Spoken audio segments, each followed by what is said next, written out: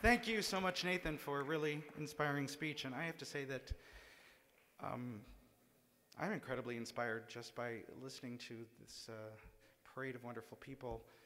Apart from the fact that I am BFFs with Lovely Warren from now on, I am just in love with this city and everything that it represents. It is my first time here, and in less than 48 hours, I've really come to be incredibly inspired by this organization and by the city.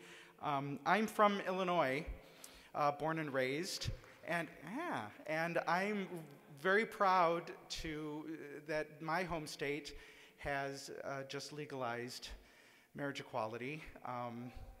Not too long after this wonderful state did, and I can call this state and Illinois my two homes, which means that I can collect alimony in both places if need be. So it's good for all of us.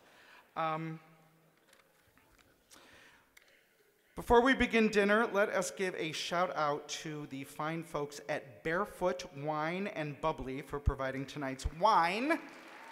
So we all love wine. Rochester or otherwise, Rochester loves their wine. That's what I heard. I don't know, I'm making that up.